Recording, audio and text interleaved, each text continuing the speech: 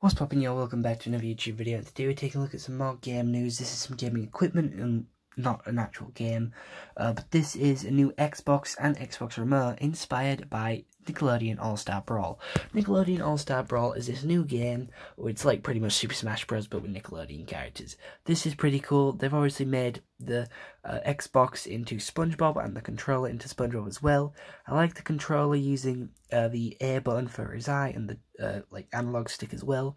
We also have SpongeBob console. It's pretty weird because he doesn't have legs and he's very square. His arms seem too high to me.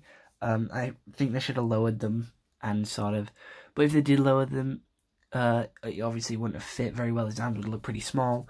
However, I do think this is pretty cool. It's a very cool design, and who wouldn't want a SpongeBob just sat there? Yeah. They couldn't have changed the disc to be in the mouth though, because that would have changed the console entirely. So other than that, hope you enjoyed it. Goodbye.